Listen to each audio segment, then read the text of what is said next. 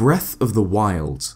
Nintendo's heaviest hitter on the dying Wii U, its strongest hope for the upcoming NX, and perhaps the most ambitious game in one of the most prestigious video game franchises of all time. The sheer scope of Breath of the Wild took gamers by storm this past E3, where a huge area known as the Great Plateau was fully explorable to those on the show floor. Despite what huge amounts of the game they appeared to show this E3, the Great Plateau, and therefore everything we saw at the event, makes up less than 2% of the complete game. And because of this relatively limited view into the new Zelda, this leaves a lot of mysteries unexplained. These mysteries are too big for one man alone to handle, so today I'm joined by HMK to propose a mechanic that would help the player uncover Hyrule's secrets in this game. The biggest mystery of Breath of the Wild is what exactly happened to Hyrule a century ago. In fact, Nintendo UK describes this as one of the major points in the game, quoting, "Travel across fields, through forests, and to mountain peaks as you discover what has become of the ruined kingdom of Hyrule in this stunning open-air adventure." We know for sure that something huge went down 100 years ago, like apocalyptic level huge. We learn from the old man that at this time the Calamity Ganon, a monstrous beast, appeared from nowhere and laid waste to the land, and was only prevented from laying the kingdom low entirely by the sacred Hyrule Castle, which contained him. We also learn from the mysterious voice that this was when Link first began his slumber, which infers that he was alive to experience the events preceding and during Hyrule's destruction at the hands of Calamity Ganon. This is supported by the voice who describes Link as the light, our light, that must shine upon Hyrule once again, suggesting that he fought for Hyrule at some point and in some way before his sleep. However, he appears to have forgotten everything before his sleep, including what happened to the world and who the voice belongs to. In addition to these two events, it's strongly inferred that the destruction of Hyrule occurred at this time, a century prior to Breath of the Wild. The Calamity Ganon is described as having brought ruin and corruption 100 years ago, and also as destroying everything in its path, resulting in what we see of the kingdom in the game, such as the ruins of Hyrule Castletown surrounding the Temple of Time, and the ominous wreckages of Guardians. This ruined kingdom links into the next mystery of Breath of the Wild. The lack of towns. Towns and villages were sorely missing from what we saw at E3, and the explanation that we got from series producer Eiji Aonuma is confusing to say the least. He is quoted as saying, "I can't share too much about villages because to tell you how villages work, they're interconnected to the story and the overall world. In fact, the only thing resembling a working town we've seen in Breath of the Wild so far is the small farm village all the way back at E3 2014. But this doesn't look like a spoiler or appears to be interconnected to the story?" So what could the reason be for all of this? We know that 100 years ago, Link was alive, before the Calamity Ganon attacked, destroyed Hyrule, and Link began his slumber. Where are the towns, and how are they connected to the story? How will we discover the meaning behind these mysteries? It all points to one possibility, that Link will be able to jump back in time 100 years, back to this chaotic era of the past, back to Calamity Ganon's rampage, and back to the events that destroyed the land. Sounds far-fetched? Well, there's a huge amount of evidence to back this up, and we'll take you through it. First off, every 3D Zelda so far has featured time travel as a large mechanic. The smallest example in which an entire dungeon is being in the past in Twilight Princess, and the entirety of Hyrule Castle being frozen in time beneath the sea in The Wind Waker. If Breath of the Wild did not feature time travel in some way, it would be an outlier among 3D Zelda titles. But that doesn't really provide any evidence, does it? So let's have a look. Take for example the fact that Link has been sleeping for 100 years. What other Link do we know that had a long sleep, waking up into a ruined Hyrule, a land terrorized by Ganon? The hero of time. This Link in Ocarina of Time was sealed for 7 years when he pulled out the Master Sword, waking into his destiny as the hero of time. After he awakens in the destroyed world, he is then able to travel back in time by placing the sword back into the pedestal to the point before the sword was ever pulled. And I theorize that time travel in Breath of the Wild will work this way. Link will be able to travel back and forth across his 100-year slumber. There's an interesting parallel between the waking of Link after this 100-year sleep in Breath of the Wild and Link after his 7-year sleep in Ocarina of Time. When Link wakes after 7 years in Ocarina, we hear the words, "Link, wake up. Link, the chosen one. This is very similar to the words Link hears when he wakes up in Breath of the Wild. Open your eyes. Wake up, Link. Shortly followed by, Link, you are the light. Our light. That must shine upon Hyrule once again.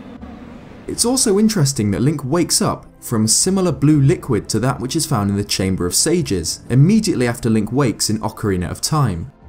In addition, Aonuma has hinted in an interview at this connection between the two heroes' sleeps. He's quoted as having said he didn't want to say much about the story, but that he'd share a hint. He noted the t-shirt he was wearing showed the Sheikah symbol, and that it was the same one from Ocarina of Time.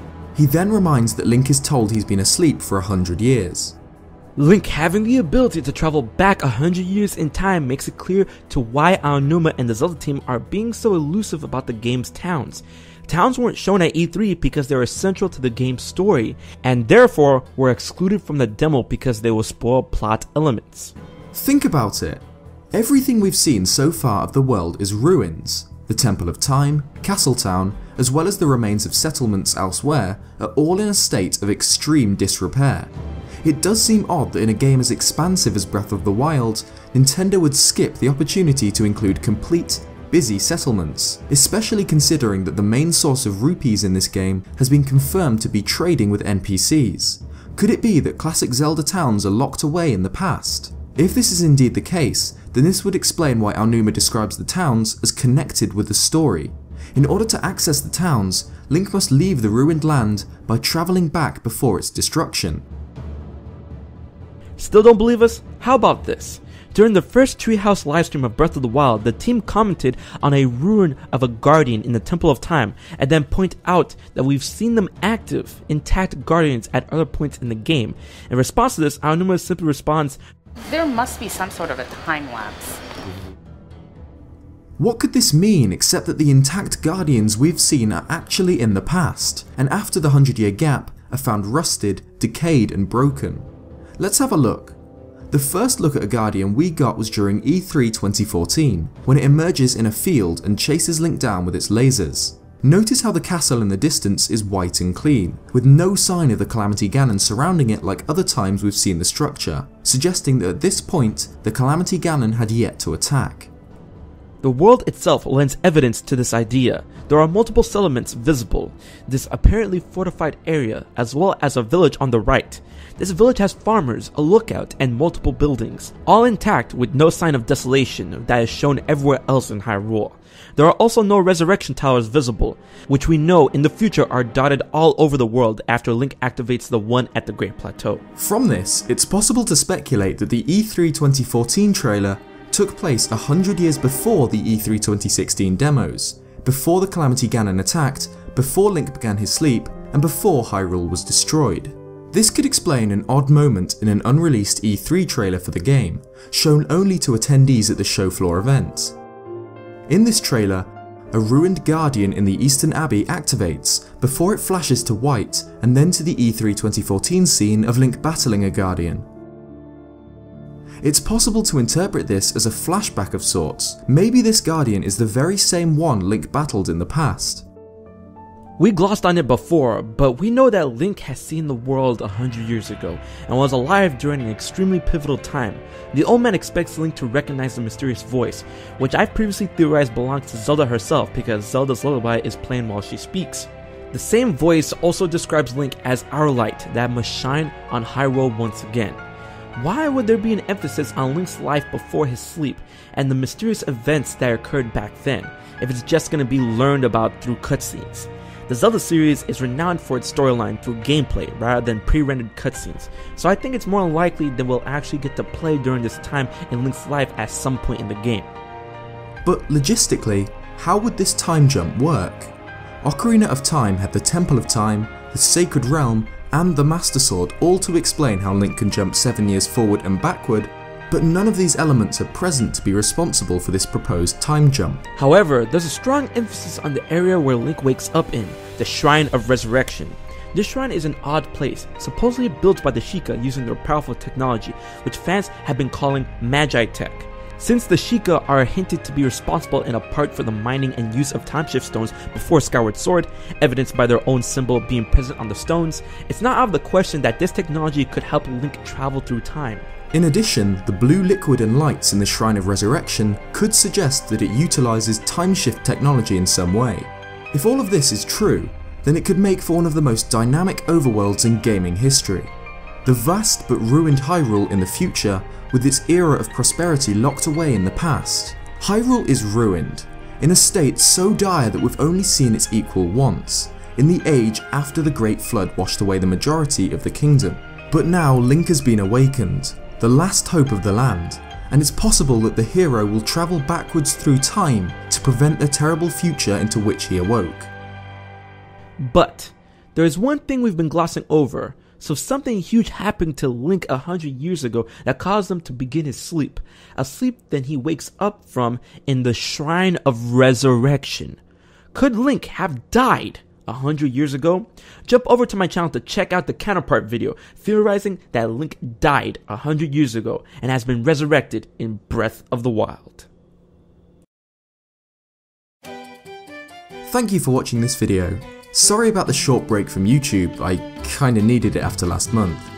And thank you again for 20,000 subscribers, it really means a lot to me.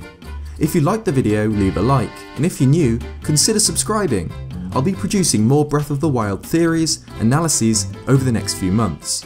Cheers guys, and I'll see you next time.